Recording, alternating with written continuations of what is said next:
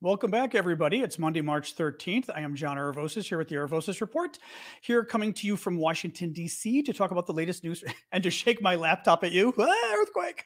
We actually did have an earthquake a long time ago in D.C. We don't get them too often. That's just me occasionally hitting the screen. Coming to you live from Washington, D.C., where we will talk today about the latest news from Ukraine. As always, let me get TikTok rolling here on my iPad. Go live. Excellent. And then typically we take a couple minutes just to let folks arrive from TikTok and YouTube, etc. So chat amongst yourselves. Actually, what we do is here we go. There we go. I got TikTok now. So I got you guys all on my computer, and then TikTok's over here.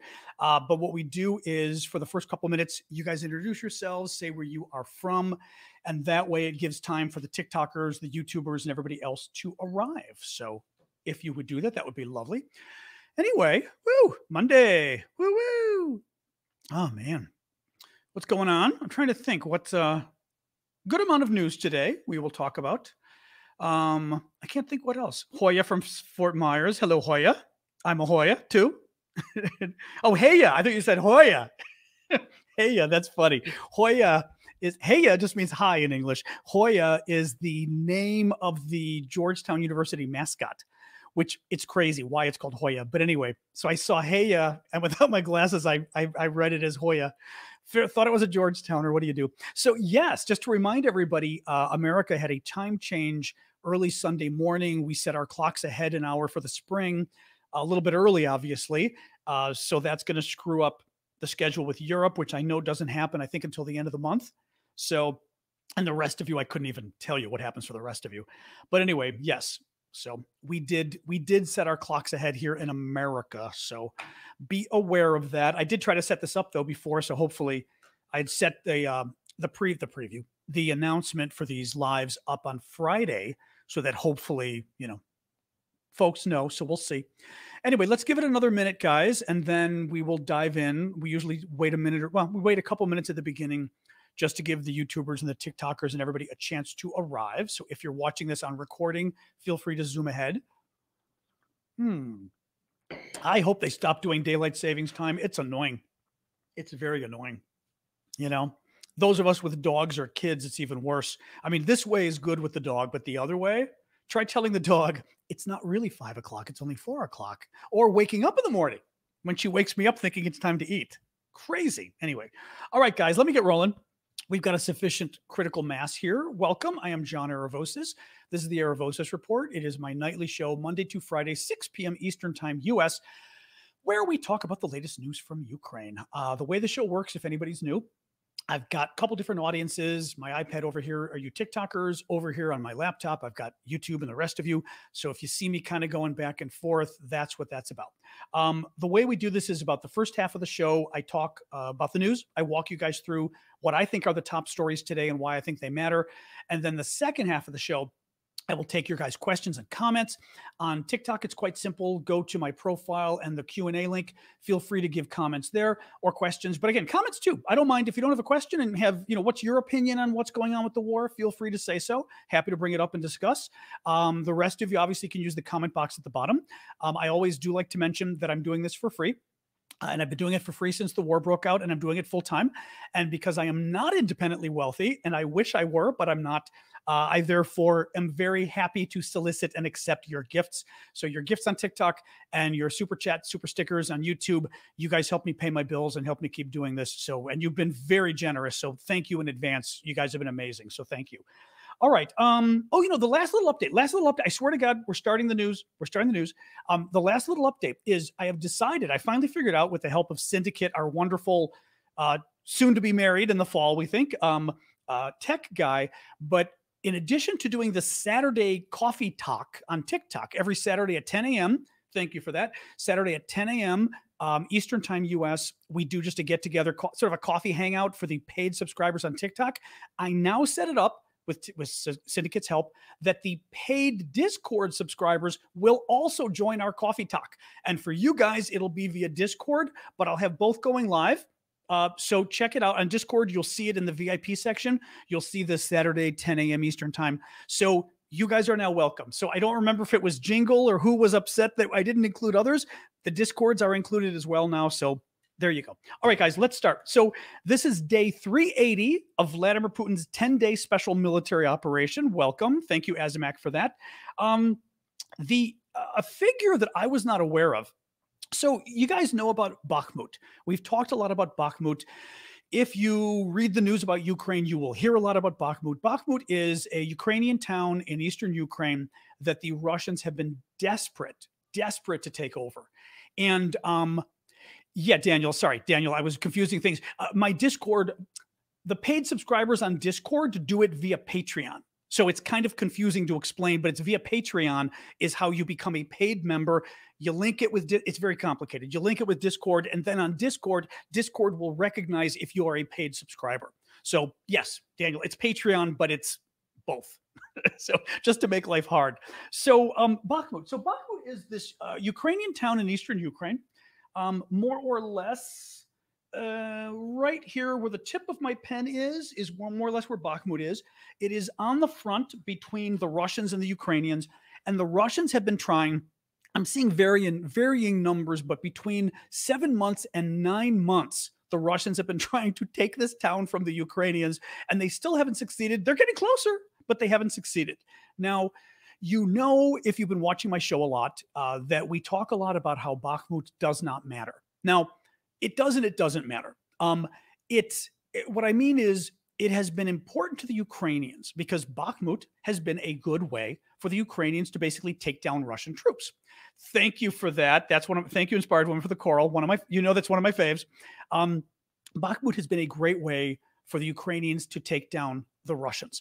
Basically, when you are defending in a town, you have an advantage. It is always to your disadvantage as an attacker than a defender, because especially in a city, you've got lots of places you can hide. You can hide in buildings, you can hide in rubble. So the attackers, who are the Russians trying to take over Bakhmut, they've got to go block by block to take over the city. And there can always be a Ukrainian hiding behind, like I said, some rubble, hiding inside a building out the window. You won't see them. So very dangerous, very hard.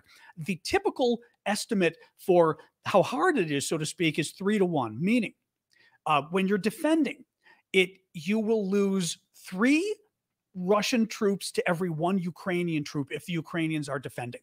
So meaning, sorry, I just had a couple of gifts came in. Thank you, Louis, for the garland, and Paulie for the pause. Meaning, typically, if I'm defending and you're attacking, you'll lose 3 troops for every 1 troop I lose. So you can imagine you're at a disadvantage. In Bakhmut, the NATO says that Russia has lost, and we're talking killed, Russia has lost 5 troops to every 1 soldier that Ukraine has lost. In other words, every time not every time, but for every Ukrainian who has died in Bakhmut defending it, 5 Russians have died attacking it. Those are horrible numbers. And they're the kind of numbers, considering the normal number is 3-1. The Ukrainians, by the way, claim that it was 7-1, that the number is 7-1, 7 Russians dying for each Ukrainian. So it's amazing. This is, we think, the top reason why Ukraine keeps fighting in Bakhmut, because so many Russians are dying. It's been to their advantage. I mean, look at it this way. Russia wants to take all of Ukraine, right? If the Ukrainians gave up Bakhmut a couple months ago, because Bakhmut doesn't matter. I mean, strategically, it just isn't that important. Thank you for the garland there, Mr. Lopez. If the Ukrainians gave it up a few months ago, those Russian troops that are fighting in Bakhmut would simply move and start fighting somewhere else. So the Ukrainians would have to fight them anyway. If you're Ukrainian, or if you're anybody, wouldn't you rather fight the Russians in a place that is most advantageous for you and most disadvantageous for them? Well, Bakhmut is such a place. The Ukrainians in principle, cannot do better than Bakhmut in terms of how many Russians will die compared to how many Ukrainians. So if more Russians are going to die in Bakhmut than any other battle, you'd say, if you're Ukrainian, let's keep fighting the Bakhmut battle, because more Russians will die there than fighting somewhere else. So that's why we think, in general, the Ukrainians have been fighting there. Now, the number I saw today that blew my mind, mind you, the Russians have been fighting 7 to 9 months in this crazy town, okay? The number that blew my mind, this was on Sky News from former intelligence officer Philip Ingraman, who I believe is probably British intelligence, and said that Russia has lost, thank you for the heart there, was that Ethelred, or was that somebody else? Somebody else with the heart. There we go, L for the heart, thank you. Ethelred for the rose. 20 to 30,000 Russian troops have died attacking Bakhmut. 20 to 30,000 attacking a town that is a town of 60,000, 70,000 people. The town currently only has like 4,000 people in it.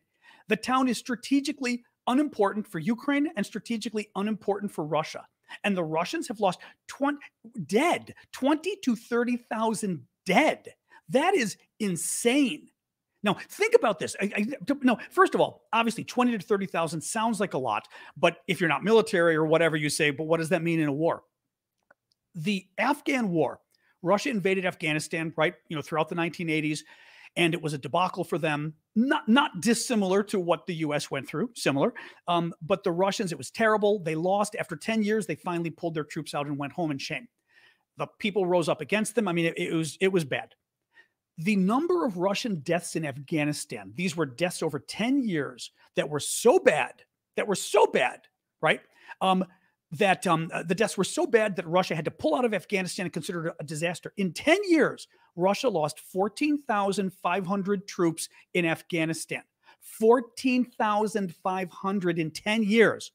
In Bakhmut alone, in less than a year, they lost 20,000 to 30,000 men who died. I mean, that gives you a sense of just how crazy it is, the number of losses the Russians have had. Thank you, Danke Shane, for the coral. But 20 to 30,000 was crazy. The Institute for the Study of War, this was kind of funny today. So, of the Wagner group. Actually, real quick, sorry, I was going to do a quick little, Alexander, thank you for that. Alexander Kukushkin, there we go. Thank you for the hat there, Chris. Ukrainian, I'm guessing. Even Ukrainians couldn't explain it that well. Thank you. Thank you, Alexander. Sorry. And we do have a super chat question from Cliff. The rule on super chat questions is if people ask the super chat questions, I try to get them almost immediately because they're paying for the questions to support my work. So Cliff Wolf had a super chat question. First Republic Bank, Regions Bank about to collapse. Oh, another one. People blaming money to Ukraine as to collapse. We need to end this lie. I mean, I don't even know what I didn't see that lie. What I saw was this weekend, David Sachs, who is a big buddy of Elon Musk, and Sachs was complaining this weekend. I mean, in hysterical meaning like on Twitter about how upset he was because he was convinced. Okay, let me step back a second. This is not, well, it is related to Ukraine because they're trying to blame Ukraine. In America this weekend, we had almost two bank failures, basically. One was the Silicon Valley Bank, SV as in Victor B. You will just see it called SVB. And the other, I'm forgetting, was that the First Republic Bank? It was it First Republic or another one? There was another bank anyway this weekend that the U.S. government also stepped in and took over to protect. The Silicon Valley Bank, no big surprise, was very useful to Silicon Valley. So you had a lot of the tech bros, all these high-tech guys that had either their money there, they'd invest. First Republic's the other one, thank you. No, Signature is the other one. That's what I was going to say. Signature is the second one. So is First Republic a third that they're worried about? Thank you, TikTokers. Yeah, Signature was the one this weekend we found out there was a second bank. So I did not hear about First Republic. Either way, multiple banks that the U.S. government stepped in to protect to make sure they didn't go they did go belly up. They basically closed them down. Basically, you had a run on the bank by people that had their money there. And banks typically don't have, again, way over my head in terms of economics, but banks don't hold on to your money. They invest it. They loan it to other people, right? It's like It's a Wonderful Life, this sort of classic old American Christmas show where you see everyone freak out and try to go to the bank to take their money out, which is what happened during the Great Depression, and the banks don't have enough money. So the bank ends up closing down. Anyway, the Biden administration stepped in and said, don't worry, federal government's going to cover everything, even though I believe it was 90 or 95% of the money that was in that bank was not protected by the federal government. Basically, the U.S. government says that, thank you for the crown there, Just Me Knight. The U.S. government says that we will protect up to $250,000 per bank account. So if you have more than $250,000, you've got to set up a second bank account, right? Well, I think it was 90 or 95% of the people in this bank didn't care. and they just put all their money in, even knowing it wouldn't be protected, right? Well, Biden stepped in. Oh, thank you for the fireworks there. That's very cool, Leanne. Thank you for that. And it's a very nice one, I know, too. Thank you. Biden stepped in this weekend and said, even though officially your deposits aren't covered, I'm going to cover you anyway. Well, over the weekend, the Elon bros of David Sachs, among others, started weighing in and claiming, Biden can give all this money to Ukraine, but what about giving money to Americans whose banks have gone belly up, and trying to somehow link it to Ukraine? And we're all going, what's this with Ukraine? What's funny to me is that now I didn't see that they were literally saying Ukraine caused the collapse. What I saw was people like David Sachs saying, you give money to Ukrainians, but not to Americans. What's interesting to me is people like Sachs, kind of a hateful Twitter feed, to be honest. I find his Twitter feed very hateful. It's very Elon Musk. It's worse than Elon Musk. It's very Donald Trump, I would say, or Donald Trump Jr. A lot of David Sachs' Twitter feed, and he's a top guy at Twitter as well with Musk. It's very angry. He's a venture capital guy, one of these rich, I believe he's part of the PayPal mafia, one of the original PayPal guys. So he's part of the Elon Musk group of rich guys in Silicon Valley. And, it tells you who these guys are, that they would spend the weekend freaking out that Biden wouldn't protect their bank deposits because they're Republicans, because they're rich Silicon Valley guys. And a lot of the rich Silicon Valley guys are Republicans. It's just interesting because I'm looking at this weekend and I knew Biden was going to cover them. I knew Biden was going to cover it because Democrats don't do that. I mean, hopefully Republicans don't either. But a Democratic president is absolutely going to care about the survival of the country. And he's going to say, or she is going to say, look, we need to protect the banks. We need to protect consumer confidence in their bank, or we're going to have more bank runs around the country. So no matter what, anybody who deposited their money in that bank has to get their money out. There's no choice. But this guy was so worried, this Elon Musk buddy was so worried that Biden and Democrats were going to not give him his money or somebody. He didn't say his money. We all were wondering if he had money, but we're not going to give his friends their money because they were Republicans and we didn't want to help them and all this kind of crazy stuff. And to me, that speaks volumes as to who these people are. They were worried that Democrats were going to screw them and not even help them out with their bank deposits because they're Republicans. I worry because that's the way they think. Like, I would have never even thought that. Thank you, Jessica. I would have never even thought, oh boy, what if we don't help them out because they're because of their politics? I would never think that. They think it because it's the way they think. Oh yeah. Final little point Kevin Hill's noting is we're going to get to Ukraine now. Again, I don't want to spend all this on the bank, but somebody did bring it up. The people running the bank gave themselves their bonuses before they closed up the bank on Friday. They gave themselves bonuses. They made sure all their money went to themselves before they closed down the bank. That's how, these people. In any case, all right, let's go back to Ukraine. Institute for the Study of War, that always I get a chuckle out of. They're very good. I get a chuckle out of them sometimes. ISW is an excellent think tank in Washington, D.C., covering defense overall, and they cover Ukraine as well.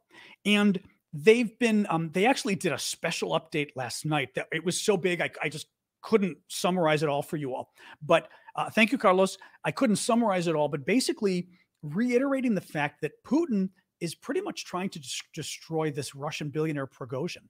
Prigozhin, you may recall, is the big oligarch, as it's called, basically these corrupt Russian billionaires who runs the Wagner Group. The Wagner Group is the mercenary group, the soldiers for hire that the Russians are using in Ukraine, but also use around the world.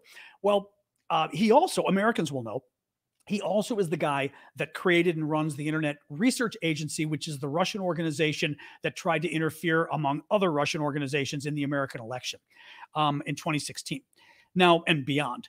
So Prigozhin has been getting very full of himself.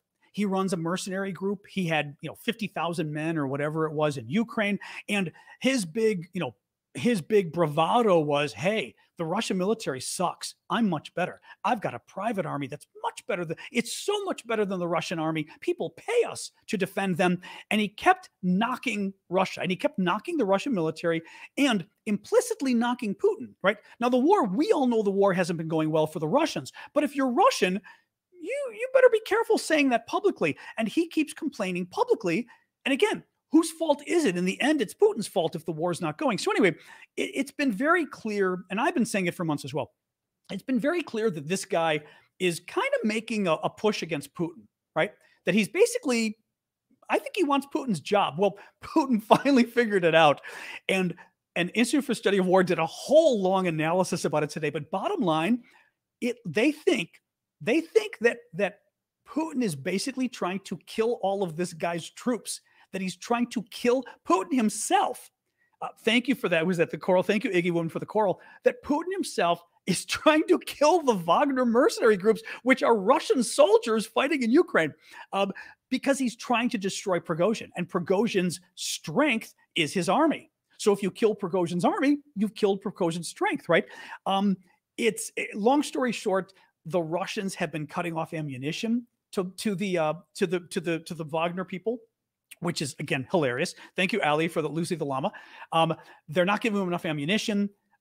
They're Putin apparently is throwing more and more of the Wagner troops against the Ukrainians in Bakhmut, to the point where I read today in ISW that they're taking Wagner mercenaries from like Crimea, basically people that Prigozhin had spread around other occupied parts of Ukraine, and they're taking all of them and sending them to Bakhmut to be killed. I mean, it's really kind of amazing. It's absolutely kind of amazing. I love it. I mean, I love it because you are seeing a civil war within the Russian military. You know, you're seeing ego politics at the top of Russia, right? From Putin versus Prigozhin, and you're seeing both men let it influence how they're fighting the war in Ukraine, which is idiotic, right? Because you should be fighting this war to win. You shouldn't be fighting the war and saying, hey, let's make our strategic decision about this town of Bakhmut based on how much it hurts my political enemy. That's just insane. Any case, makes me laugh. Thank you, Dee, for the confetti. We did have another super chat question here from Will Rawlings. Hey, Will, thank you for that. If Russia pulls out, do you think that Putin loses his grip on power? Possible military coup or citizens' revolt? Who knows? I say that because at this point, Putin has a very good grip on power, and he's been there for 20 years, right? So he knows what he's doing, and nobody really thinks Putin's in danger right now. Now, I think if you're Putin and you're trying to figure out if you're Putin and you're only worried about your own survival, you kind of have to say, okay, if I stay and keep fighting, but we're stuck for 5 or 10 years, does that help me? Or if I cut my losses and say, you know what, we did the best we could, let's get the hell out of here, does that help me more? Thank you, Crusher, for that. Like, which one helps you more in terms of not pissing off the Russian people, not pissing off the power centers in Russia, right? So you're talking like, the secret police, all of those guys. There's a lot of other sort of power centers, the intelligence community, a lot of the military, obviously. Thank you, Music, for the confetti. So you're kind of trying to figure out which one gets me into more trouble, right? Afghanistan, for 10 years, helped bring down the Russian government, helped bring down the Soviet government. But if Putin quits too soon, does it mean he's a loser and a failure? Which also, from some reading I'd done previously, the Russian people are not very, what's the word I'm looking for here? Thank you, Danke Shane, for the coral. Russia has a history of basically turning on their government when they have military losses. Okay. So that's one of the lessons that Putin has to worry about is if I declare, well, he wouldn't declare that he lost, but he would declare we won, right? We de-Nazified Ukraine, blah, blah, blah, right? But the point is the people would know that they lost.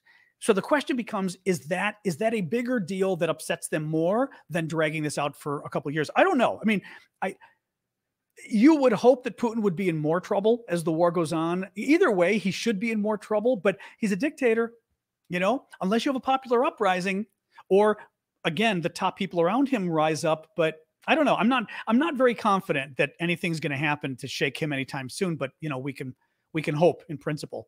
Let me look here. I'm going to do a quick explanation for my Discord, and then we're going to talk about the International Criminal Court. There was a lot of really interesting news today, actually. So real quick, I've got a Discord community set up. It's another way to support my work, but also hang out, really. A lot of us hang out together. We chat there about Ukraine, but lots of other topics, including fun stuff too, like our pets, recipes, you name it, Iran, serious stuff. In any case, you can check it out at discord.aravosis.com. You guys can find the link in my right there, aravosis.com on the screen. You guys can go to my profile on TikTok. It's my link of links where it takes you and you can see all my links. But the Discord's kind of fun too, because we have auctions and I auction off a lot of cool Ukrainian stuff that half of the money goes to support my work and half of the money goes to support Ukraine. We channel it back into Ukraine. But again, I do this for free. I do it full time. So I'm trying to find ways to pay so I can keep doing it. And that's one of the ways we do it. Thank you, user, for the cap there. Just to show you really quick, one of the newest things we're auctioning off just for fun, but I got these a little reflective, but these Ukrainian refrigerator magnets from the Ukrainian post office. I bought them from the Ukrainian Postal Service. They arrived today, and they're commemorating the stamp the Ukrainians did for the Russian warship Go F Yourself episode. Remember how the Ukrainians, the Moskva, which I'll show you really quick. So the Moskva was that ship, the big Russian flagship in the South. And thank you, Juju, for that, was the big Russian flagship in the South. And it's the ship that came up to Snake Island and told the Ukrainian troops early on in the war, thank you, Benji, for that, that told the Ukrainian troops early on in the war that, you know, Ukrainian troops surrender or we will kill you. And the Ukrainian soldiers said, and we've got the audio, you know, Russian warship, go F yourself. But they didn't say F. They said in Ukrainian, what was it? I think, you know, go F yourself. And it became super famous, right? Well, just to add to the humor of it, that happens to be the same ship that the Ukrainians sunk a few months later. Remember, they developed their own cruise missile torpedo, Neptune, whatever you want to call it, but this Neptune, you know, thing that they shot at it and did brilliantly, by the way, took the ship down. Anyway, so there's a lot of, they did a stamp commemorating it, and this is a fridge magnet based on the stamp. So you can see, anyway, it's kind of cool, but I've got a lot of fun stuff like that we're auctioning off. Let's go back. So that's discord.aravosis.com. Oh, and again, you can pay for the Discord and then you become a VIP member and you've got different auctions. You can support my Americans love fridge magnets. Are you kidding? Oh my God. Sorry. Alexander in Ukraine is asking if Americans like fridge magnets. Oh yeah. Doesn't everybody? I mean, is that not a thing around the world? I would think in the US, it's definitely a thing. I just assumed it was a thing around the world, but we definitely like them. Oh yeah. Yeah, everybody, people on TikTok are going, yes. Yeah, I love them. I've always loved them. All right, so the International Criminal Court. There were a couple different stories today, each one sort of adding on to each other. But the International Criminal Court in The Hague, which is investigating the war crimes allegations against Russia.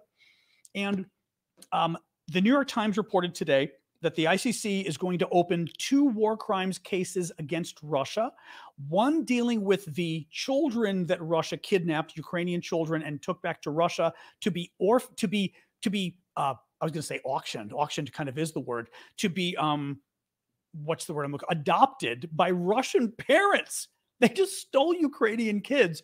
The second case is Russia's never-ending attacks on civilians in Ukraine, which is also a war crime. You're not allowed to intentionally attack civilians, and or civilian infrastructure. Going after the electricity, right? Going after apartment buildings is really bad, because apartment buildings, they're literally trying to kill Ukrainians. That's a crime as well, a war crime. Now, what Reuters jumped in and reported as well, all the news then jumped, you know, it's nice because you get all the reporters kind of jumping in and adding more to each other's story. So Reuters jumped in and said, the International Criminal Court is expected to seek arrest warrants against Russians over the war in Ukraine in the short term. Now, that means that the ICC thinks they have enough information to actually put out arrest warrants against Russians. It is possible these arrest warrants could go as high as Putin. Now, the one problem here is that the International Criminal Court does not do trials in absentia, meaning if they cannot get physical jurisdiction on the person, if they can't arrest the person themselves, they will not hold a trial. So they will not hold a trial of Putin or somebody else if they can't actually get their hands on Putin. So that's the bad thing, you know. But nonetheless, That's really good news because one of the concerns we had about war crimes is it can take 20 years or forever to develop enough evidence to actually prosecute. This means that they think they've got enough evidence already to at least launch 2 big cases, which is great. Anyway, so that's good news. The Reuters. Oh, yeah. So Chinese President Xi is planning to go to Russia for a meeting with Putin as early as next week, Reuters is reporting. Xi will then, after the meeting, talk with President Zelensky by video, which is interesting considering, we've been trying to sort of follow what's going on with all of that. We'll see. I mean, it's never a bad thing that Zelensky's talking to the Chinese, because maybe it will somehow get the Chinese one step away from giving Russia weapons, which we've been worried about them possibly thinking of doing soon. CF Gregory, I'm sorry, my eye is itching. Riga Central train station is going to remove the Russian word for terminal and left the Latvian and English up. Oh, they did, and up last week. Oh, that's funny. Oh, that's funny. Oh, that's great.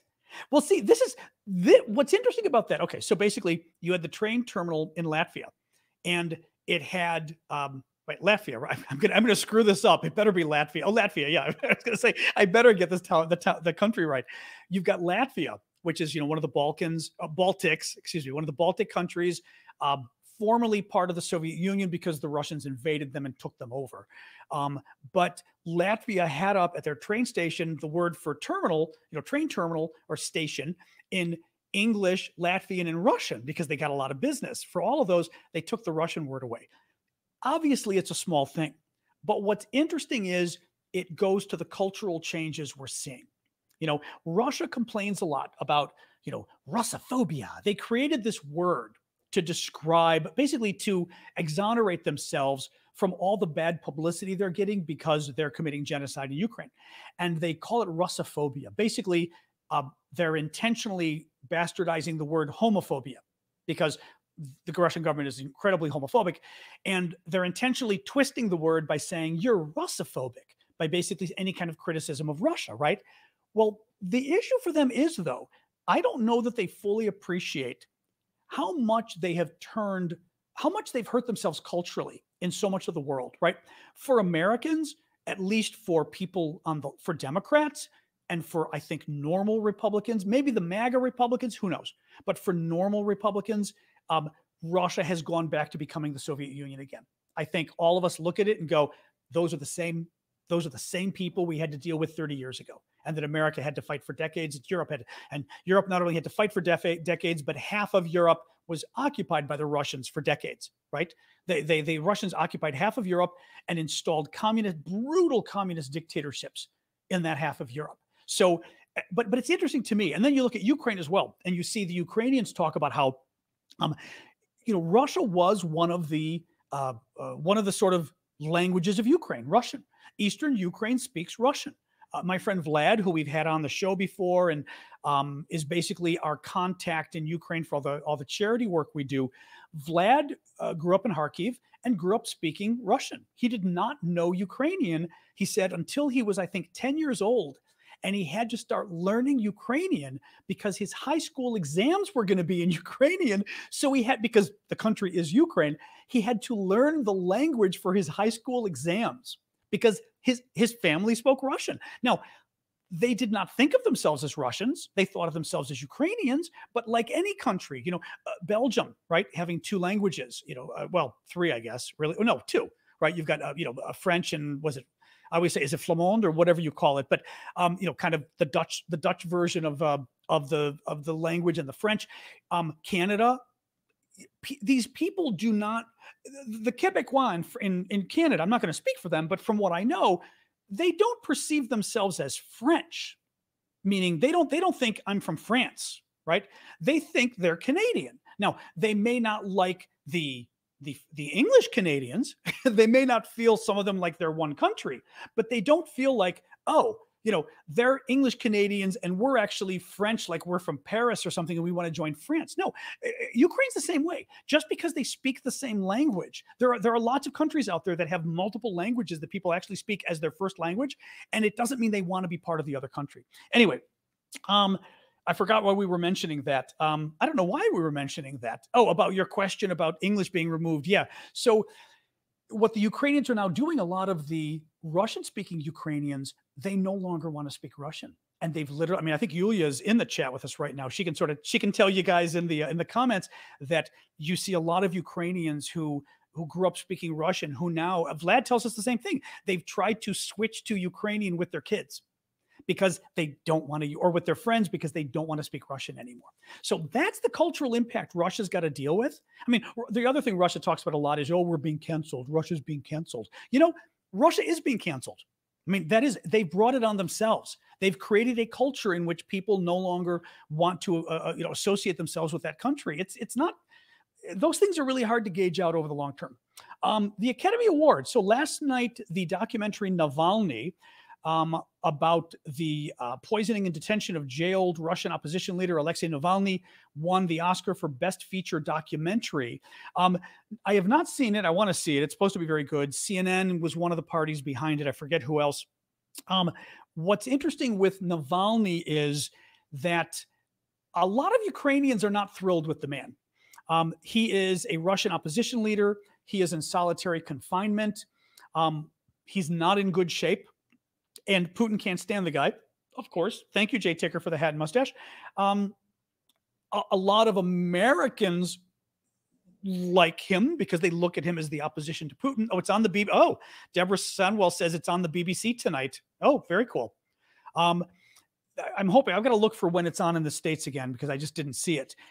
You know, the Ukrainians will tell you, I mean, they're not wrong, that Navalny isn't exactly pro-Ukrainian. I believe Navalny defended the occupation of Ukraine and that he is still, they will say, a Russian nationalist. Now, I will say I just don't know enough about it, so I'm not going to sort of defend either side in this. I will say one thing. Thank you. Who was that? Hat and Mustache. Thank you, Music, for the hat and mustache. I am not a typical guy for the folks I hang out with in Washington or nationwide. A lot of folks in politics, at least on the left, kind of believe that you should share my shirts. I'm looking at my shirt. It's driving me nuts in here. It's like a little crooked, but because it's mirror image, I'm going to get it wrong. I respect the Ukrainian point of view, but I want to know more about it because it doesn't make it correct just because the Ukrainians are saying it. That's my only point.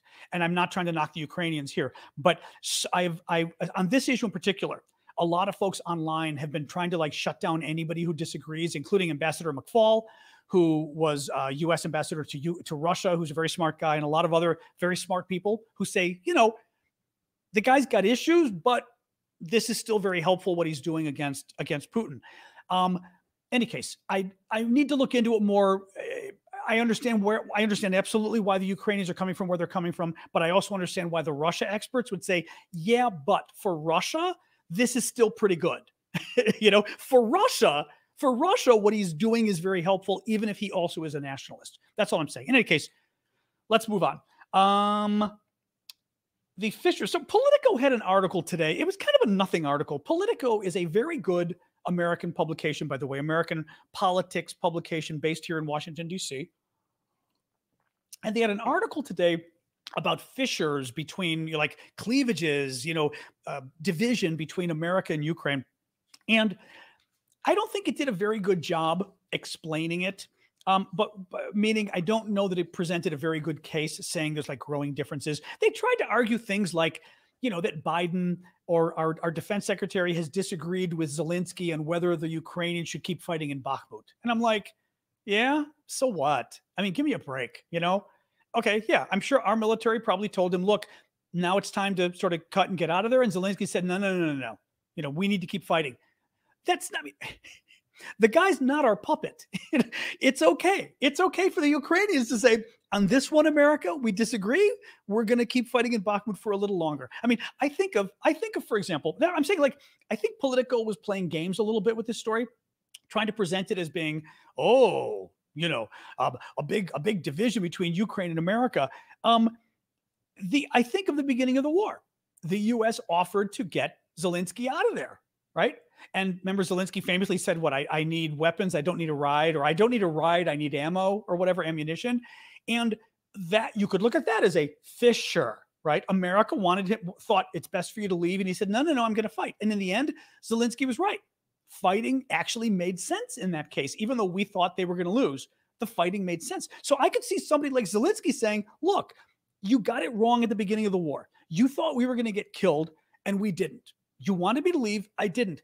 I made the right decision. You made the wrong decision. That's okay, right? That's okay. But in this case, maybe it's the same thing. Maybe Zelensky's military knows better what to do about what's going on in Bakhmut. So it kind of bugged me. Now, the one thing I did see, which was interesting, the Republican chairman of the House Foreign Affairs Committee, so the House committee that deals with international relations, had a quote, and I really agree with him on this. Let me say one other thing too. A, I agree with him. B, I think this is very helpful, what he's saying. Even though he's critical of Biden, he's critical of Biden because he wants more to be done for Ukraine. And that's very helpful for Ukraine to have a House Republican and the chairman of the House Foreign Affairs Committee, who's one of the top House Republicans, period. He'd be the top guy on international relations, basically being very pro-Ukraine, pro the war, is very helpful. Listen to this. The Biden administration doesn't have a clear policy objective and a clear goal. Is it to drag this thing out, which is precisely what Vladimir Putin wants? Is it just to give them enough to survive and not to win? I don't see a policy for victory right now. And if we don't have that, then what are we doing? I mean, this guy is channeling me. I have been saying from the beginning, again, yeah. Biden's done amazing stuff. I get it. As we say in the law, I stipulate that Biden has done an amazing job. That's great. What's the plan? How do we plan on win? Do we even want Ukraine to win? He's not going to say. Do we want Ukraine to get all of its territory back? I don't know. Do we want Ukraine to get Crimea back? I can pretty much guarantee you the answer to that is no. So what's the plan? What's our timetable? I don't think we have one, and I don't think we know what the plan is. I think literally, I really do. I think we just keep slowly giving more weapons, but we're doing it so slowly that we're not giving Ukraine enough weapons to do a knockout, to basically do sort of a knockout punch against the Russians. So it's very slow and gradual, which means the war drags on, and the war is going to keep dragging on. And the longer the war drags on, it, as this guy said, it helps Vladimir Putin. It doesn't help Ukraine, because in the end, Putin's a dictator. He can stay there as long as he wants, even though he's losing men, he's losing equipment. He can still stay. No one's going to force him to come out, right? In a democracy, we've got a lot of people who could stand up and go, you know what? We've been fighting this war for 3 years. It's costing a lot of money, enough already. So anyway, I agree with this guy a lot on this. British Ministry of Defense. Oh, this was interesting. So this was the British Ministry of Defense today weighing in on the Wagner mercenary group that we talked about earlier, recruiting high school children. Now, let me read you this really quick from them, and we can talk briefly about it. In recent weeks, the Wagner Group owner, Prigozhin, has likely lost access to recruiting in Russian prisons due to his ongoing disputes with the Russian Ministry of Defense leadership. Prigozhin is highly likely pivoting recruitment efforts towards free Russian citizens. Since the start of March 2023, Wagner has set up outreach teams based in sports centers, meaning like workout gyms and things, in at least 40 locations across Russia. In recent days, masked Wagner recruiters also gave career talks in Moscow high schools, distributing questionnaires entitled Application of a Young Warrior. Oh, God. Questionnaires, and the title of the questionnaire says Application of a Young Warrior. To collect the contact details of interested pupils. About half of the prisoners Wagner has already deployed in Ukraine have likely become casualties, and the new initiatives are unlikely to make up for the loss of the convict recruit pipeline. If the ban endures, Prigozhin will likely be forced to reduce the scale or intensity of Wagner operations. That's something based on the story I told you earlier about how he's in a fight with Putin now, and basically Putin's trying to hurt him. So they're getting so desperate for troops in the Wagner group that he's trying to get basically children now, basically. The grain deal, Russia reportedly has agreed to extend the grain deal by another 60 days, but that's it. The grain deal is the deal that was worked out between Ukraine, the United Nations, Turkey, and Russia for Ukraine to continue exporting its grain to the world. Half of the grain, I believe, might be going to Europe. Half of it is going to Africa, mind you, very poor countries that are now starving again. The food crisis has kicked up again, bigger than in decades, I believe, in Africa, and going to countries in Asia. And Putin was initially holding the food hostage to all of those countries and not letting Ukraine export any of it. And finally, the deal came where it was allowed to export it. It's anyway. So Putin's they got to renew it every once in a while. He's going to allow them to renew it for only 2 months, and then we'll see. Now, you'd think at some point, all these countries that are still defending Putin in Africa might kind of wonder if he's the right guy to be saddled up to, considering he's threatening their food. Iran has agreed to buy Su-35 fighter planes from Russia, which is obviously very concerning. Really quick, I'll do a quick pitch for my Patreon, and then, boy, we're going long again tonight. Then I will... Yeah, I'm going to close with one thing. So quick pitch for my Patreon. Patreon is another, sorry, my eyes are itching tonight. I must have allergies, I think, tonight. Patreon's another neat way of helping creators, me among others. Thank you for the boat there. Who was that? Carmel for the boat. Patreon is a neat way you can help creators by basically going and making a set contribution each month to them, $5, $10, $25 a month, whatever. But on the creator side, people like me, it's nice because you know how much money's coming in each month. And as I said, for most of us, I think all of us really, no one's paying us to do this. I mean, I wish my government, I wish the CIA was paying me to do this. It's like, CIA, if you're listening. But the way I get paid for doing this is you guys supporting me, is with your gifts and with your questions on YouTube. I do it full time. I do it for free. I've been doing it for a year, and it's, you guys help me pay the bills, and you guys help me keep doing this. So thank you for that. And Patreon's another way of doing it. So patreon.com/Aravosis. Thank you for that. Who is it? Happy Beach. Thank you. And Crusher. You can find my Patreon via aravosis.com for you guys, or actually the link is right on the screen for you all. And for you all, go to my link in my profile on TikTok, and my Patreon's there too. But if you can help, I'd really appreciate it. I'll give you the last story I'll give you is Zelensky has posthumously conferred the highest national title, Hero of Ukraine. Thank you for the hearts there, magical photo. Has the national title, Hero of Ukraine, on a soldier captured on film smoking his last cigarette before being gunned down. You remember this. This was the big story last week of a Ukrainian prisoner of war apparently being held by the Russians and smoking a cigarette and saying Slava Ukraini, which is, glory to Ukraine. Thank you, D, for the hearts there. Glory to Ukraine, which is I don't know what to say.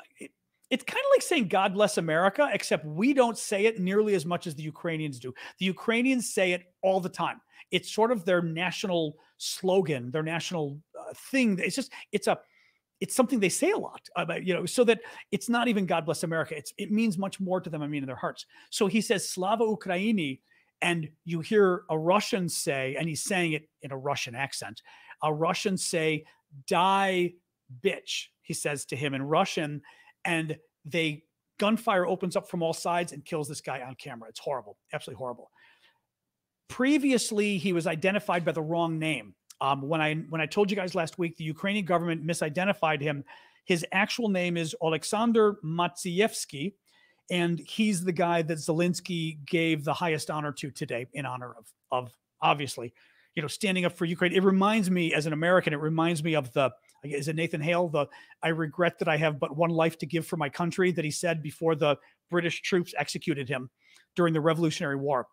So when our war against the British, when we, wanted our independence. So very, very moving. All right, let's jump into the questions. As always, we're going long, but this is what we do. So oh my God, my eyes are going to drive me nuts here. For questions on TikTok, submit your questions via the Q&A link in my profile. For you guys on YouTube and elsewhere, you can use the Q&A box at the bottom. Let me dive right in and grab some questions from TikTok. I'll start doing questions here. Thank you, Nazar. I appreciate that. Oh, excellent. All right. TikTok. All right. Boom. Yep. There we go. Why hasn't Ukraine finished off the Crimean Bridge? Well, It's not clear they can. Up until now, well, here's the thing. Okay, so the Crimean Bridge is this. You got Crimea. Crimea is a Ukrainian territory that Russia invaded and stole back in 2014. Okay, thank you, Big Gator Girl. Appreciate that. Russia stole it back then. Russia itself starts about 12 miles off here. So you've got a little bit of an open sea here for the Black Sea, and then, water in here. And then Russia starts about 12 miles away and then continues over here, all over the place, right? Putin wanted a land bridge from Crimea that he stole. The rest of this is, this is all Ukraine, of course, but the rest of this was still, the Russians hadn't occupied it yet. He wanted to create a land bridge to Russia. So he built a bridge, this Crimean bridge, right across, or actually it's the Kerch Bridge, I should say, the Kerch Bridge, because the town of Kerch, Kerch, is right here. So the Kerch Bridge going across. Well, somebody a few months ago, remember, like September, October, whenever it was, bombed the bridge. It may have been a suicide bomb. I don't know that we ever got the answer on that, partially because Russia's the one investigating, but they may have used a suicide bomber. We don't know. We think it was a suicide bomb, like a bomb or a bomb on the guy's truck he didn't know about, which is kind of creepy. The problem is, to date, Ukraine has not had missiles that can reach the bridge. Oh, that's what I was going to tell you. So the bridge is all the way down here. The line between the Ukrainians and the Russians for fighting is, this is the line between Ukrainian and Russian troops, more or less, okay? It's here. So everything above this over here is Ukrainian controlled still. So for the Ukrainians to hit the Kerch Bridge, they've got to fire from here. That's just too far. Their weapons don't go that far. And the reason their weapons don't go that far is we're not giving them the longer weapons. I mean, this has been a complaint that a lot of us have had from the beginning. And by the way, that is probably part of the reason, if not the reason, that we're not giving them the longer range weapons, because President Biden doesn't want the Ukrainians trying to go after Ukraine, I think. But that's why. The other issue is people have raised the HIMARS. Now, I'm not even sure that the HIMARS can reach that part of the bridge, but even if it could, the kind of weapons, the missiles that the HIMARS shoots, I remember months ago this was being discussed, and I read some of the experts say that you would need something like 50 HIMARS strikes. You'd need like 50 different attacks on the bridge to try to take it down, because the bridge is very well fortified and the weapon just isn't that big, the explosive power. So, that would be a problem. Now, JDAMs, yes, Dark Chef is saying JDAMs could take care of the bridge. The problem with JDAMs, though, is it's got to go far enough. I'd have to see, I need like a little scale to see how far this is. Even the JDAMs, though, the JDAMs, which is the newest, one of the newest weapon systems that we've given to Ukraine that they've now got, where basically they can extend the range of their bombs and turn their dumb bombs into smart bombs. So they're more accurate, and they're also very big, right? Actually, the JDAMs. The $2,000 bomb, 2,000 pound bomb. The only thing is, can it reach the bridge? That's the question, right? But can it reach it? From what I was reading, that's still too far. And unless that plane was able to get far enough down, but you don't want the Ukrainians to lose their plane, right? So that's an issue. That's the thing. I don't think they can reach it. Thank you for the March gift there. Jay is asking sort of the perennial question on TikTok of, do I think the Russians are going to use nukes? Yes, Mike, the longer range for the HIMARS. The problem with the HIMARS is we've only given them the weapons. Well, we were giving them the weapons that can go 50 to 60 miles, 100 kilometers. Now we're upping the weapon distance, I believe, to 100, or we're giving them a separate weapon that can go like 100 miles. I thought that was announced like a month and a half ago, but we're still not giving them the longer ones. Correct. The nuclear thing, I mean, we've talked about it a lot. I don't think anything has changed. I think Putin really wants you to think he's going to use nuclear weapons because people in the West are terrified of it. Europeans, understandably, because they're right there, right? If you're a neighbor or you're almost a neighbor of Ukraine, you don't want nuclear weapons used. The whole idea of nuclear weapons being used also is scary because it makes you think, well, if Putin uses them, would America use? Like, it's the beginning of a nuclear war, right? So Putin wants you to think that he might use nuclear weapons. I don't think there's any way he's used nuclear weapons because in the end, it doesn't make any sense militarily. The military experts have said It doesn't help Russia in terms of their battle. So dropping nukes here and there wouldn't help them strategically. So it's not like, hey, we've got the big Ukrainian camp of 100,000 troops, and if we drop a nuke, we kill them all. That doesn't exist, right? So you've got to, thank you, Jedamom, for the owl. So you've got a situation where the nukes don't help militarily. The nukes, by helicopter, we always get our little helicopters. That may even be, you guys could see it over there. That may even be one of the president's helicopters. We get them they very rarely have him. They only have him when it's 3 of them, but the president's helicopters are always going by. It's always kind of fun, but I guarantee you that probably was one of them because they're very loud. But Putin could potentially use the nukes to try to, scare Ukraine into giving up. But is Ukraine going to give up? No. Right? Ukraine's not going to give up because Putin used a nuke. Knowing Ukraine, they're going to get even more pissed off if Putin used a nuke. Then you get India and China, 2 of Russia's biggest. China, certainly one of its biggest defenders. India, an important ally, not an ally in the war, but ally. India has refused to help Russia, refused to join on to the sanctions against Russia. India and China, it is thought, would freak out if Russia used nukes. And that could endanger Putin a lot too. So nobody really I'm sorry. The final point is that if he uses nukes, it is expected that NATO will respond militarily. And it's not clear what NATO will do, but it will be swift and it will be overwhelming. So that's the other situation. So no. It's still, there's still that small little chance because he's got nukes, but nobody thinks that. Nobody thinks that he's actually, not nobody, most of us don't think he's actually going to use it. What were Putin's comments on the grain deal, AK? I saw that they extended it 60 days, but I didn't see his actual comments. Yeah, what were the actual comments? We're still talking, Sid. I went long on the news, so we're gonna talk. We're gonna take questions for a while longer because I went long on the news today. Sorry, waiting to see if AK can weigh in really quick on what Putin's comments were on the grain deal. All right, I'm going to keep looking around. If it pops up and I miss it, mods, try to grab it and pin it. And here we go. Said he would honor it for a few months. That was it. Yeah, I don't know what they're after. I mean, the Russians claim the grain deal very simply is Ukraine exports. Ukraine and Russia both have a lot of grain. They're like 2 of the biggest, if not the 2 biggest producers in the world. Russia doesn't want Ukraine to export its grain because A, it's money for Ukraine. B, if grain starts getting cut off around the world, people start starving, and governments around the world say, we can't afford to have this war go on any longer because people are starving. It's just like the nukes. Putin wants to do whatever he can to scare governments around the world into thinking this war is too dangerous. It can't go on anymore, right? So that's why Putin's doing it. So United Nations, Turkey, Russia, and Ukraine reached an agreement last July or so to let Ukraine continue to export.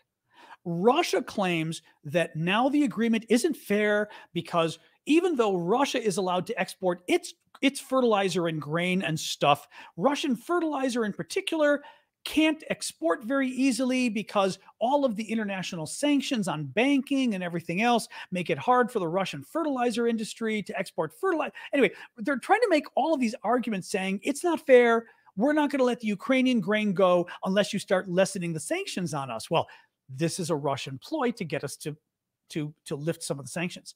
And so far, Ukraine and the rest of the world's going, one interesting thing that happened the last time Russia did this, because the agreement has to keep being renewed.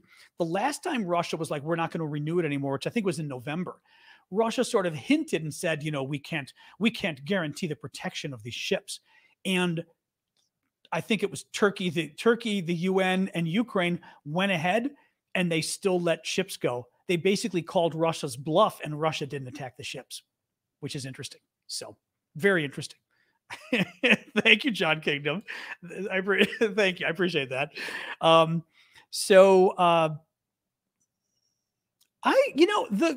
don't have the latest on the grain. Good question from Rob Wall. And if everybody knows, what effect will the war have on the upcoming grain growing season in Ukraine? This will impact next winter and following winters. Yeah, I don't know. Like a couple months ago, there were articles about the Ukrainians planting their grain. And And I want to say there was even a recent article about them like fields that had mines, but part of it was cleared. So they're planting the grain next to the mined part of the field, like crazy stuff. But I don't know what the estimate is for the potential and what it would do to the grain market. I don't know. I don't know. Actually, excellent point by Alexander, Ukrainian, on YouTube. By basically starving Africa and the Middle East, right? By cutting off the grain shipments. Thank you. That's got to be Flower Lady. I assume that was you. Thank you for the mirror bloom. By cutting off Ukrainian exports to Africa and the Middle East, you help exacerbate famine and you basically starve people to death. So what do? They can't stay at home anymore because they can't eat. They get up and leave and try to migrate to Europe on boats. Putin or by land into Turkey, which again causes problems for a NATO ally. And then Turkey tries to throw them into Greece, which causes problems. So Putin is doing this to also he's using the humans as little bombs, basically. He's willing to basically starve people to death in order to cause a migration crisis as well. Yeah, no, I forgot about that. That's a really good point. It's sick. I mean, it's sick. I wouldn't be scared. Nah. Again, this war has been going on for a year. If anything, what we've learned over the last year is that all our fears were a little overblown, right? Putin was trying to scare everybody, and in the end, I mean, he's done a lot of damage to Ukraine. I mean, the fears about the international order and all of that, please, right? He hasn't done anything.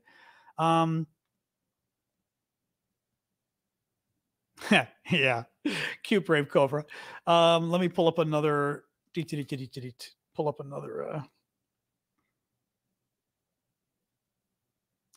Depends what you mean by that. But Verna's saying, why don't people? Oh, I see. Verna's talking about the discussion about foreign aid to Ukraine and the money for the banks. Why don't people understand that the budget for foreign affairs and defense is not the same as the budget for domestic affairs? Correct. Now, what she's talking about is this argument that, a lot of the MAGA types, especially, actually, the far left is doing this too. The far left and the MAGA are both saying this. We should be spending money on America, not on Ukraine. And they're trying to bring up examples like, the Ukraine thing, the banks getting in trouble this weekend. We should be spending it on helping our banks, not on helping Ukraine. Or the far left is putting it as we should be helping the poor, not helping Ukraine. And they're presenting it as though like the money would actually go there, right? Like if we didn't help Ukraine, name me the program for the poor that would be funded if we didn't help Ukraine. There isn't one. We didn't defund it. If anything, the more, I would say, the fair criticism to make is helping Ukraine increases our deficit. Yes, that is true. I think it's worth it for a lot of reasons, but that would be at least a valid argument, right, to say it increases the deficit. But it doesn't cut other programs because literally it's deficit spending. We're spending money we don't have, and we're spending a lot of money. Every year we spend a lot of money we don't have. That's a fair criticism. But it's not like, oh, we decide to give money to Ukraine and then we say, oh, we're not funding the poor anymore. Or we're giving money to Ukraine and now we're not going to have border security. That's not happening. It's not happening because basically we're not having, our budget just doesn't work that way. And finally, too, I always say, too, do you really think, as far as like funding the poor, the Republicans aren't going to let you fund the poor. They're not going to say, hey, let's take the Ukraine money and spend it on, and Democrats aren't going to let you build the wall. So, Andy, I don't even want to get into the debt ceiling only because it's sort of too off topic and like, a really big topic too. I think at a future date, we ought to talk about it as a news item, you know what I mean? But not tonight. Sorry. One F Fuckopolis. Oh boy. I'm not going to try to pronounce your name on Twitch, but he had an interesting comment here, or she. This is a war of attrition now. Now, a war of attrition kind of means basically each side is just slowly killing the other or quickly killing the other, right? Alan Tracy, I think you were trying to put up an info. Oh, Infocalypse. Oh, Infocalypse. There we go. I got it now. Thank you. I'm being, that was very boomer of me not to figure that out. Infocalypse. Okay. Now I like it. It works. Yes. Anyway, this is a war of attrition. So war of attrition is when both sides just are slowly killing it or quickly killing each other, and both are just going down, down, down, down, down, losing their men. This is a war of attrition now. Ukraine used in 1 year the U.S. production of air defense ammunition of 13 years, and the West has not upped its production. It is far from clear that the war can be won this way. No, that's a valid point. There are concerns about the ongoing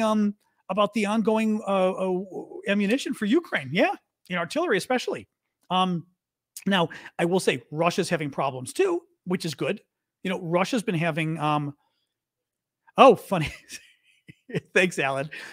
Russia's been having problems too with ammunition, which is good. But, one thing that was interesting today, I forgot where I read it. I know what it was, the defense budget.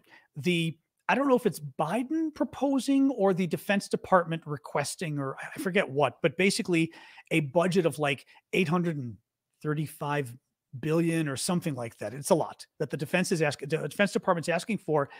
And part of the reason is because they need more money because of all the deficiencies the war in Ukraine pointed out, because we are now seeing that we don't have the ammunition we thought we had, right? I mean, think about this. Think about if in a way Russia was stupid. Russia almost should have tried to invade Europe if they really wanted to go crazy. We don't have the ammunition to keep fighting this war necessarily if this was all of us against Russia. Now, having said that, we would have had fighter jets we could have used. We would have had cruise missiles. We'd have a lot of other stuff we could use. But nonetheless, in terms of the ammunition we're giving Ukraine, we learned that we didn't have as much as we thought we did. So we're trying to spend more on that. But yeah, I mean, it's a concern. Sure. I would say that's why I would prefer that we had given Ukraine a lot of the weapons up front, because that's a whole other reason why dragging the war out and slowly giving Ukraine better weapons. Thank you for the sunglasses, Elijah. Slowly giving better weapons helps Putin, because not only do Americans get tired of the war and start to say, oh, we're giving too much money. But that's the first big thing. So, the Russians can outlast us, but I'm trying to remember what we were. It's funny. I'm reading.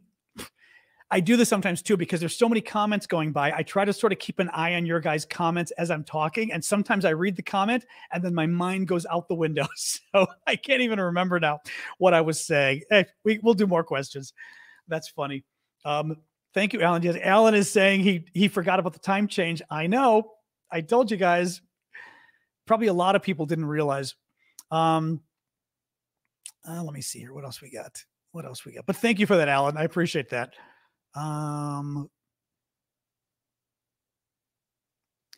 yet. PB&J is asking if I'm getting battle fatigue from all the reading and researching I do every day on this. The one thing that can be difficult with any kind of, I guess I would call this, it's funny, I would call this politics, but it's not quite politics what I'm doing with you.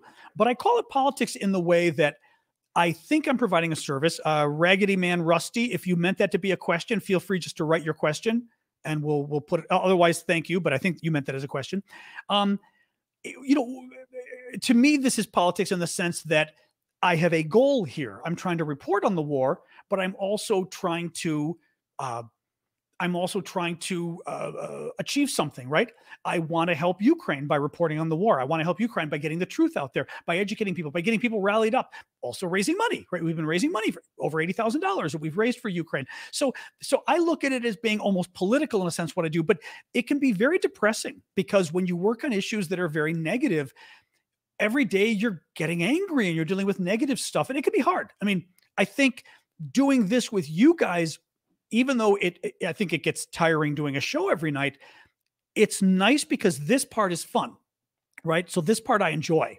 Like it's the back and forth is interesting. I actually get to, I'm communicating with people rather than just reading nasty stories all day. But it's a problem in politics overall when you work on issues that matter. You can almost get depressed or burned out because, again, somebody working on poverty issues, you're always dealing with poverty, after a while, or in this case, war, you're always dealing with war. But I will say this too, it's something I've raised before. And I'm trying to see if he'd gotten that question. We're, trying to take care of my mental health because it's, what we're saying. I raised this before with, I'm trying to remember what else I was going to say with this. People getting burned out. I don't remember what I was going to say. Okay. Don't remember, but yeah, it can be an issue with getting burned out for sure. I'm not feeling it, but it can be an issue. Yeah. Yeah. Raggedy Man Rusty. Oh, here we go. Moldova could be the first domino in a new Russian plan for horizontal escalation. Do you think this will help Ukraine? I hear Russia does not have the troops for another front. Is this a huge opportunity for Ukraine? I mean, so what's going on with Moldova is Moldova, more or less, I may not get this perfect, but more or less Moldova's here. Okay. And then there's this quote unquote breakaway region, Transnistria, that the Russians had been trying to break away from Moldova. But Moldova, more or less, is a country in Europe here. They had a very good entry to the Eurovision Song Contest last year. I will say that a song that I love. The Russians have been playing games. The most recent game they've been playing is they paid a lot of people to protest the government. There's a pro-Russian party in Moldova, and they paid a lot of people to protest against the government and to basically try to have sort of an insurrection against the government to get people to rise up and overthrow the government. The government is pro-Western, and the idea is to overthrow the government and put a pro-Russian government in its place. The government came out and said in the last few days they arrested a number of Wagner Group people who tried to cross the border, or maybe did cross the border, but they found them, sent them back to Russia. They found a scheme where they were paying people to protest and to basically have the protest turn violent in Chisinau or whatever, which is the capital there in Moldova. So the Russians have been playing games. Part of it is they think Russia just trying to cause problems. That thing, and one of the things I read today was it's potentially an indication of how bad the war is going in Ukraine for Russia, that they're trying to stir trouble in Moldova, because it's a typical Russian tactic when things aren't going well. They try to cause trouble elsewhere. So basically, Moldova, mind you, part of the reason why causing trouble in Moldova helps Russia in a general sense is it causes problems for NATO, okay? Moldova's here more or less. Next to Moldova, you've got Romania, NATO ally, European Union. You've got Slovakia, Hungary, NATO allies, European Union, right? So you've got all of these countries nearby that are Europe and NATO. And if the government gets overthrown, if a pro-Russian government gets in its place, if it's unstable, it just causes more of a headache for NATO and more of a headache for the European Union. And now we've got to start worrying about it. And they're just trying to, they're trying to stir trouble. I don't know. I don't see any of that helping Ukraine per se, because the government is pro-Ukrainian right now and pro-Western. I just don't know how much it's going to affect the war if Putin's able to overthrow the government. I think we should do what we can to stop him from doing it, but I don't know that it's going to change the war per se. I don't think so. So let me scroll down. Okay, I think I've got I've got Raggedy Man Rusty. Already got him. Oh, that's funny. Andy is saying that I saw a clip today that people in Transnistria, which is that region that Russia's been trying to break away from Moldova, that borders Ukraine, people in Transnistria believe they are screwed because of how bad Russia's doing in the war. I mean, their government is like a Stalinist government or something, basically. I read that they're like they're one of the last Soviet type governments, but I don't know. What else we got? Hi, Dakota guy. Let's see what else we got here. Oops. I don't know what that is, though. Mordu was mentioning Vilka. Vilka-M is the weapon Ukraine is using to hit far behind Russian lines. I'm not familiar with it. Is anybody familiar with this weapon? Vilka? V-I-L-K-H-A or Vilka? V-I-L, V as in Victor, I-L-K-H-A-M, but is saying that's, I don't know how it translates to.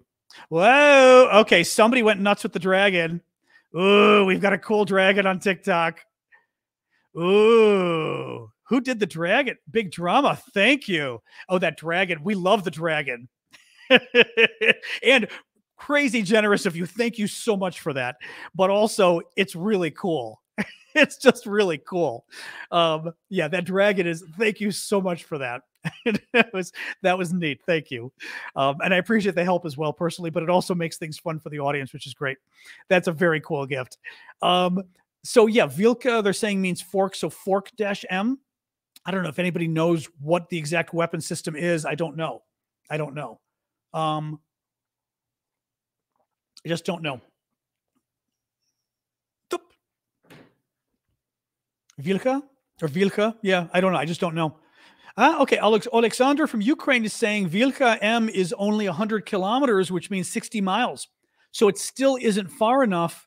It still isn't far enough. Let me look on my map here just for fun, and to get a guess of the distance from the Ukrainian front to the Kerch Bridge. Okay, so more or less. Yeah, okay, it's more or less to here. Let's see. Oh, 50 miles. Wow. So 50. Sorry, real quick here. Let's do it. Hold on. 50. Oh boy. I mean, I'd say a good 200 miles, I think, is the distance potentially. Correct me if I'm wrong, anybody who can do a better look at their phone, but I think you're talking about 200 miles distance between, let me show you on the map, between the Ukrainian front up here and the bridge down here is 200 miles from here to here, a good 200 miles. They don't have anything we've given them that can go that far. That's for sure. That's for sure. Vilka, yeah. So who knows? But that's yeah. So there you go. So Vilka, yeah, okay, yeah. I don't know. I still, because the Ukrainians have it now, mind you. What's interesting is, oh, I see. So Mike is saying that the Vilka can go 130 kilometers, which I'm gonna guess is 75 miles, maybe. Hey Google, how many miles is 130 kilometers?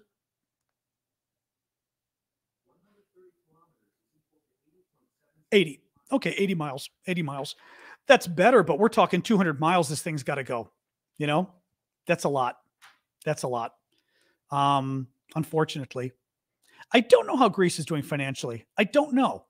I don't know. I thought the economy had been turned around a lot. I thought I read recently things were turning around, but I don't know much about it. I haven't been following. I should. I'm being a bad Greek. I know, Sasha. Relax. I know it always sets your guys' Google off when I do that. Sorry. I like asking Google stuff. It's useful. Well, do you think this war will ever end? Eventually, yeah, but God knows how long. I mean, we were, America was in Iraq and Afghanistan for almost 20 years. Russia, hey, quiet. The Soviet Union was in Afghanistan for 10 years. Doesn't mean the war has to go on that long, but wars can go on a long time. They can go on a long time. It's I don't know. I mean, I still think if we would stop being so chicken and give Ukraine the weapons it needs, Ukraine could end this, but we're afraid Russia's going to freak out. And at this point, I think we need to stop worrying that Russia's going to freak out. Thank you, Big Drama, for the llama. Big Drama Llama. Forecast of U.S.-Chinese relations? Not great. Not great. I mean, everyone is predicting a battle over Taiwan in the next several years. I mean, not everybody, but there's a lot of concern about the U.S. and China going to war over the next, possibly the next 4 years. If they invade Taiwan, I mean, Biden has said outright he'll send U.S. troops. Biden said it outright. The U.S. position, even though the U.S. position has been this, strategic ambiguity where we don't say for sure if we go to war, I would say the consent, other than Trump, you can't figure out what Trump would do, somebody like Trump. But I think the general consensus, I've always believed, thank you, Patty Cakes, for the llama. I've always believed the U.S. position to be that basically we'd go to war if the Chinese invaded Taiwan. That's the way I always, as an American, how I've always perceived it, even though we don't say it. Biden pretty much came out and said it, and he said it repeatedly, which also shows it wasn't like a mistake. He said it 3 or 4 times. So, yeah, I mean, one hopes that China doesn't go there. Honestly, China, it's kind of like Russia and everything else. Thank you, Mr. Lopez, for the boxing robe. I think with China, well, that's the problem. Yeah, the user you don't know says the TSMC, which is what is it? It's the semiconductor chip company, or is it Taiwan Semiconductor? I forget what the name of it. The company is TSMC, huge Taiwanese semiconductor plant making computer chips. Taiwan, huge. The top, something like 90% or 95%, some crazy percentage of the top computer chips in the world are made in Taiwan. Chinese computer chips are terrible. China's been trying to catch up. I saw 60 Minutes, the American broadcast, did a wonderful show about this now, maybe a year ago almost, or last summer, but showing how China's been trying to catch up, but they're doing a very bad job. So Chinese computer chips are not good.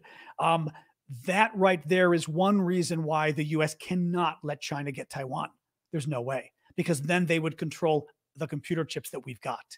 Taiwan Semiconductor Manufacturing Company. Thank you, Solak.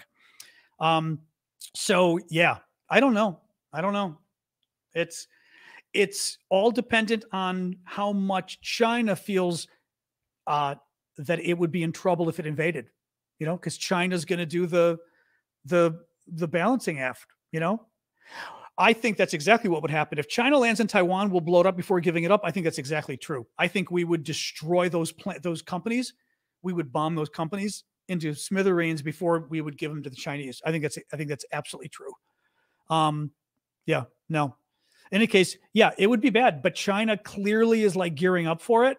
But the only thing that's going to stop war is for China to be convinced that there would be war. That's my YouTube has a very good video on the Taiwan chip manufacturing. Okay. People can check it out. But yeah, let's get 60 Minutes. You can probably Google 60 Minutes probably has it too. Leanne is over on YouTube now. It's different on YouTube. Normally she's on TikTok. It's different on, yes, it's a little quieter on YouTube. The TikTok is we've got a lot of busyness on TikTok. Any case, what else? I'll do another question or two and then we can call it quits, guys. I keep meaning to do the Discord, but we keep going so long, but it's been, there's been a lot of stuff to talk about. Hang on here. Let me look. Can Taiwan, well, there's another question too. Can Taiwan and Ukraine overlap? That's a very good question. I don't know. Right. Do we have enough to fight both wars? If you're Russia, if you're China, you might think, hey, this is a great opportunity. Go after Taiwan now when the West is worried about Ukraine. The only problem is there would be a massive economic boycott of China if they invade Taiwan. China's already going to be in trouble if it gives weapons to Russia with an economic problems, but there's going to be a massive boycott. If China invades, it's going to be just like with Russia, and China can't afford to have its economy shut down in essence, or its international trade cut off to the degree that, because also the crap we buy from China, a lot of the stuff from China is just lots of garbage. Meaning everything's made in China. I was looking to buy a plastic 2-cup measuring cup. They're all made on Amazon. They're all made in China. You know what? I'd survive if I couldn't buy a 2-cup plastic measuring cup, but they're all made in China. But the point is, if you embargo that, it's not going to take any, it's not going to, right? It's not like China's making all my medicine or something. It's not like China's providing my oil, which Russia does, right? Russia provides oil. That's a big deal. But yeah, no, I think China could be in a lot of trouble economically if they were to pull anything.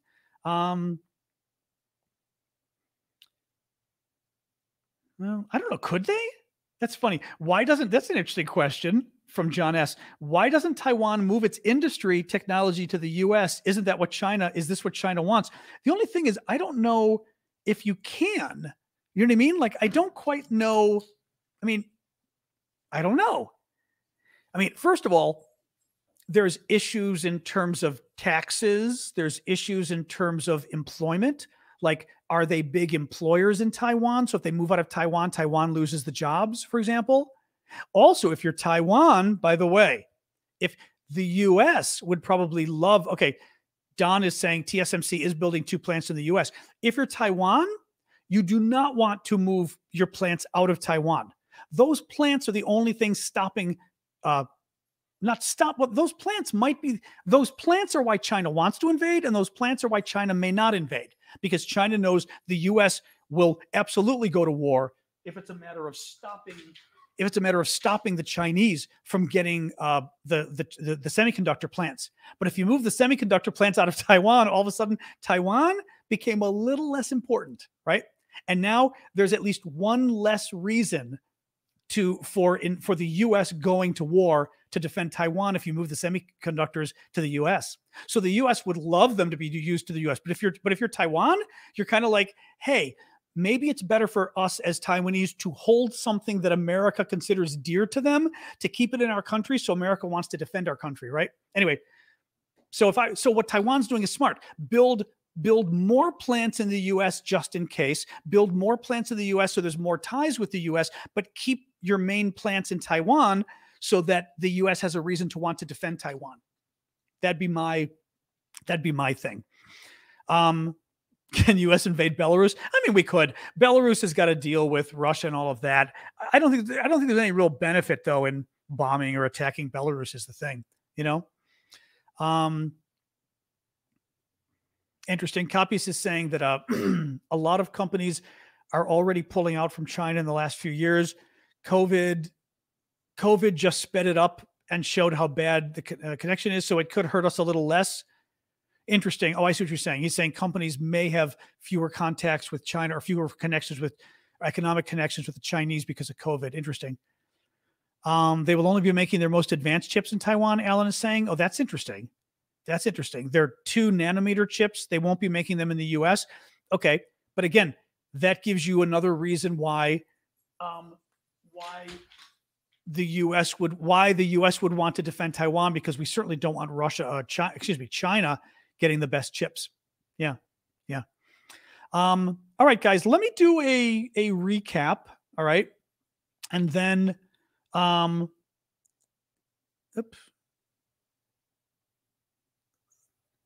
Deb, that went totally over my head. Sorry. Deb is saying, want the real scoop. ASML company is 90% of the market share for manufacturing wafers. Oh, you mean for manufacturing the wafers that are used as the computer chips? Is that what you mean? I'm assuming. All right. Let me do a recap then. I know none of this sounds good. This is true. This is why Taiwan matters. I mean, it's a big deal. Yeah. All right. Let me do the recap of the news, and then we will call it quits. And then my dog is begging me to brush her teeth, because she hates me brushing her teeth, but she likes the toothpaste that tastes like peanut butter. So she's over there now. All right. Former intelligence officer Philip Ingerman told Sky News that the Russians have lost 20 to 30,000 men who have died fighting just for Russia to try to win the town of Bakhmut, which is not yet won. Institute for the Study of War reiterated that the Kremlin is likely using the battle in Bakhmut to destroy the Wagner mercenary group. New York Times reports that the International Criminal Court is going to open 2 war crimes cases against Russia regarding the kidnapping of Ukrainian children and taking them to Russia and Russia's attack on civilians. The prosecutor of the International Criminal Court is expected to ask a pretrial judge to approve issuing warrants against several Russians for the abduction of children. Reuters says that the Chinese President Xi is going to be going to Russia for a meeting with Putin, possibly as early as next week. And Xi will reportedly then have a video call with Zelensky after that. Academy Awards, Navalny, the documentary about the Russian opposition leader who is in solitary confinement in Russia, won the Oscar for Best Feature Documentary. And then I read a quote from a political article that was claiming there's a fissure between Ukraine and America. I'm not convinced, but that was quoting a top Republican congressman saying that it feels like Biden doesn't have a clear plan for this war and is kind of trying to drag it out. And I agree. British Ministry of Defense then talked a little bit about Wagner mercenary group recruiting high school kids, and that this is more evidence of the trouble they're in, that they don't have enough men. The grain deal, Russia reportedly is going to approve a 60-day extension of the grain deal, but that's it for now. Iran has agreed to buy Su-35 fighter jets from Russia in an expansion of their relationship, obviously concerning to the West, but also really concerning to Israel. And then I concluded with a story that Zelensky has posthumously conferred the highest national title, the Hero of Ukraine, on the soldier captured on film smoking his cigarette and saying glory to Ukraine before the Russians gunned him down. His name was Alexander Matsievsky. All right, guys. As always, we keep doing these hour-and-a-half shows that I don't mean to be hour-and-a-half shows, yet they are. Join me again tomorrow, 6 p.m. Eastern Time, U.S. Remember, as we said, the clocks were set ahead, so now it is 7:30 p.m. Eastern Time, U.S. So New York City, Washington, D.C. time is 7:30 p.m. So be aware of that. For Europe, at least, the time, and maybe Latin America, Asia as well, Africa, if anybody's out there, the time got a little shorter or whatever it did. So just keep an eye on that as far as joining us again. But yeah, Alexander from Ukraine, thank you for joining us. Or Ukrainian Alexander, maybe you're not in Ukraine. Actually, are you in Ukraine? Just curious. Or are you abroad? Just curious. Otherwise, thank you for joining us, guys. Thank you for the big thanks for the moderators for dealing with the trolls as always. Oh, you are in Ukraine. Okay, good. Glad you joined us. Thank you for all the gifts, the butterflies, Girth Burger. I will Dubai. Ugh. I will see you guys tomorrow night. Okay. So what is tomorrow? Tuesday. Okay. Yeah. Tuesday, 6 p.m. Eastern Time, US. And we will continue the show then.